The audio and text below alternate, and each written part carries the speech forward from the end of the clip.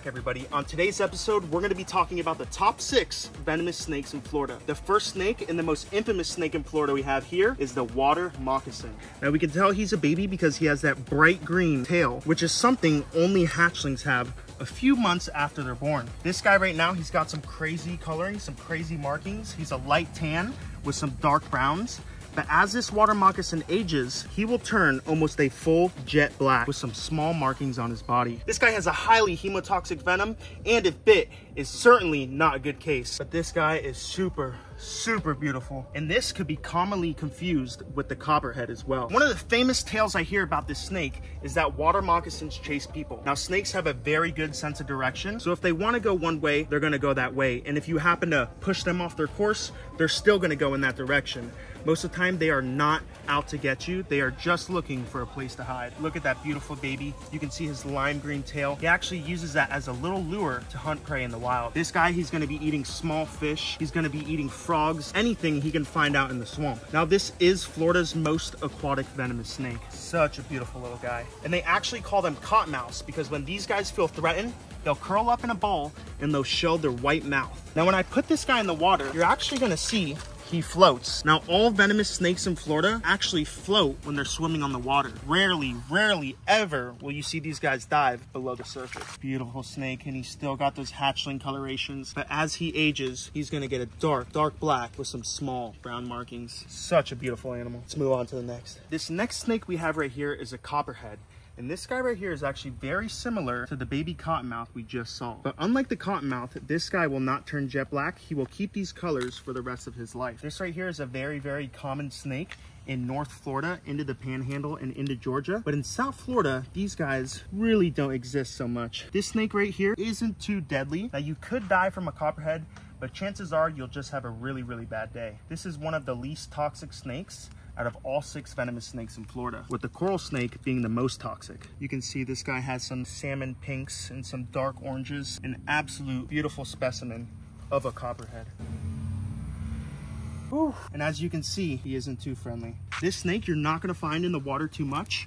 You're gonna find more in drier areas, pine forests, and more dry Florida hammocks. Now, over 50% of the bites in Florida are due to people handling, catching, or killing venomous snakes. So if you see a snake like this in the wild, just leave it alone.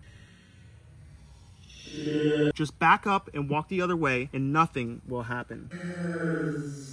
This next snake we have right here is a pygmy rattlesnake. This little guy is responsible for the most bites out of all Florida venomous snakes. Now, this little guy is the world's smallest species of rattlesnake. They call them pygmy rattlesnakes because they are so small. Now, when these guys are born, they're very small. When they're coiled up, they're actually about the size of a quarter. Whew. And this is a fairly large specimen for a pygmy rattlesnake. If you look at her rattle, she has a very long rattle with about 15 little buttons on it. That rattle is actually made from keratin, the same thing your fingernails are made out of. Each time a rattlesnake sheds, they'll get one more button on the end of their tail. Now, there's an old saying, if you're close enough to hear a pygmy rattle, you're close enough to get bit. Like I said, this is the world's smallest species of rattlesnake.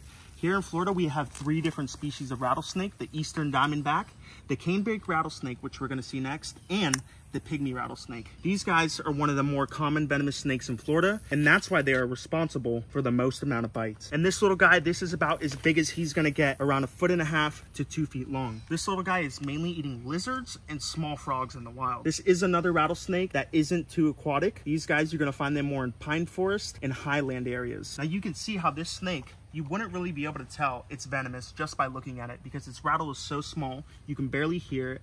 His head isn't so much of a diamond shape, and his pattern is very unusual that looks like most native snakes. This is another snake with hemotoxic venom. Now, there has been no recorded deaths in Florida, but it is still a very dangerous snake to get bit by. This snake's venom is going to attack the blood cells in your body, and it's going to erode the flesh on whatever location this snake has bit you on. All right, guys, let's go up in size. The next rattlesnake we're going to pull out is the Canebrake rattlesnake. This right here is the Canebrake rattlesnake, one of the largest venomous snakes in Florida, actually the second largest. This guy right here, you're more gonna find them in the northern region of Florida. And these guys, unlike the first 3 venomous snakes we had out, this guy actually has a neurotoxic venom as well as hemotoxic. So these guys are a very, very dangerous rattlesnake. You can see he's got 4 little buttons on the end of that tail. That means this guy has shed about 4 times. Now, a lot of people think you can count the buttons and tell by the years. how old a rattlesnake is, that is not true. Some snakes will shed once a month, some will shed twice a month, and the rattle will break off, so that is not really a good measurement by telling how old the snake is. And these canebrake rattlesnakes are actually a color variation of the timber rattlesnake. Now the canebrakes are actually known to hibernate up to 5 to 6 months out of the year. You guys can see he's got those Z patterns going down his back, as well as a solid orange stripe. Now in my opinion, these are one of the most beautiful rattlesnakes in Florida, and nothing competes. And these guys right here will get fairly large. The canebrake rattlesnake is gonna get anywhere from 4 to 5 feet in length. An absolutely beautiful snake. In this species of, in this species of rattlesnake right here, you're gonna find in Florida, Georgia, the Carolinas, and even all the way up into New York. And like I said, these guys are typically found very, very north. So when you're in South Florida, the chances of finding this snake are slim to none. Beautiful timber rattlesnake. This is the second largest rattlesnake in Florida, with the eastern diamondback being the longest, actually, in the United States. And this guy has a hemotoxic as well as a neurotoxic venom. So if this guy bites you, it's gonna affect your central nervous system as well as the blood inside your body. And the venom ranges from what part the snake is found. So some snakes in Florida, their venom may be stronger or not as strong as a snake in North or South Carolina. These guys have a very, very pinkish hue once they get older, with that solid orange line running right down their back. Now, the timber variation of these rattlesnakes are much darker, while the Florida ones are very, very bright, just like this. This right here is the eastern diamondback rattlesnake, the largest rattlesnake in North America. Now, this little guy is a juvenile. He's only about 3-4 feet long, but he will get up to 6-7 feet long, with the record being an 8-foot long specimen. Now, you guys can see on his back half, he has that rattle. That right there is his defense mechanism. If you walk upon this snake in the wild, that's what he's gonna do. He's gonna rattle and he's gonna let you know he's there. Chances are this snake is not gonna come at you. All you have to do is back away, and this snake will leave you alone. And you can clearly tell this snake is venomous. You can see very large venom glands on either side. Now you guys can see, just like the water moccasin, this eastern diamondback is so buoyant, he actually floats on top of the water. This guy has a very, very light beige coloration, which is the same color as these Florida palm fronds, which is the main leaf this snake will hide under. Now this snake in the wild, he's gonna eat very large rats.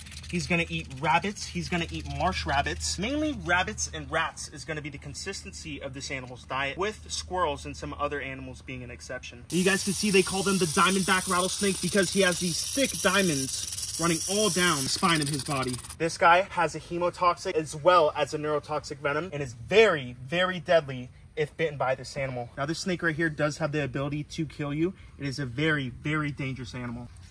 Whew. You guys can see him striking out with those fangs. This guy right here actually has hollow fangs, just like hypodermic needles. So once he bites into something, he can inject venom right into that prey. Now when this snake right here bites an animal, what that's gonna do is actually help him digest the animal from the inside out. Have a go at that, guys. The eastern diamondback rattlesnake. Now the next snake and the last snake we're gonna talk about in today's video is the coral snake, but we don't have one with us here today. We're gonna catch a coral snake, talk a little bit more about that. We'll see you guys in the swamp. All right, guys, we're back out here in the swamp with our last venomous snake, and also our most venomous snake in Florida. This guy right here is not only just the most venomous snake in Florida, he's the most toxic snake in the United States. They put this guy's venom second right behind the black mamba. This right here is a fairly young one. This guy is only about 1.5 to 2 years old. Typically, these guys are gonna range anywhere from 2 feet to 4 feet in length. Now, it's very hard to get bit from this snake because they have very, very small fangs, but they are deadly. The deadliest snake in North America. These guys right here typically don't bite people, but when they do, most of the time, it's actually children. You can see how a little kid would come by and just pick up this snake. It looks harmless. We also have the scarlet snake and the scarlet king snake that mimic this snake's colors. So a lot of you guys know the rhyme, red touches yellow, kill a fellow. That rhyme only applies to eastern coral snakes. If you're ever in South America or Central America, that does not apply to those coral snakes. They can actually have the opposite colors. But if you're here in the United States, the eastern United States, you can actually remember that rhyme. Red touches yellow, kill a fellow. Black touches red, you're not dead. As you guys can see, the red is touching the yellow, and this snake could kill a fellow. Now, all 5 species of snakes we pulled out were in the family Viperidae. This guy is a little bit different. He's in the family Elapidae, the same family as cobras.